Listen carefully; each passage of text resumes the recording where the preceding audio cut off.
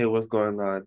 So somebody had a question about adjusting the links in the footer menu items, how you can adjust the height of the link. So I'm going to show you how you can do that in this video. Break that down is very simple. So what you want to do is come to your theme customizer, and then you want to go to the footer. So you can just click on the footer. So we're on your theme, just click to the footer like this. Your footer should come up. Next thing that you want to do is you want to come down here to where it says custom CSS.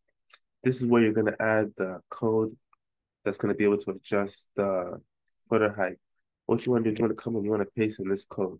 All you want to do is you want to type in LI. Now, if you're talking about these links right here, which is what that person was referring to, these are called list items. You can think of them like this is a list and then there's items in that list. So the LI just represents list item. Here we're saying that the height we want it to be 37 pixels. So you can always adjust the height to a number that meets your needs. So let's say, excuse me. So the 37, let's say it's too high. Let's put it at 25. Okay, now you see it's smaller together. Now for some reason, let's say still too big, need it smaller. Put it at 20. You see now it's close. Now let's say, okay, this is way too small. I need it bigger. So let's put it at 50.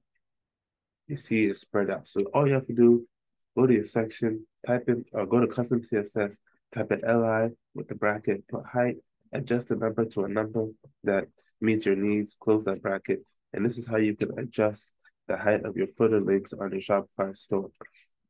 So if you need help implementing this on your store, if you still have any other questions, please feel free to reach out. I'd be glad to help you out to add this to your store and to get this set up for you. Once again, I hope this video was helpful. And please feel free to reach out if you have any other questions or you'd like to implement it on your store.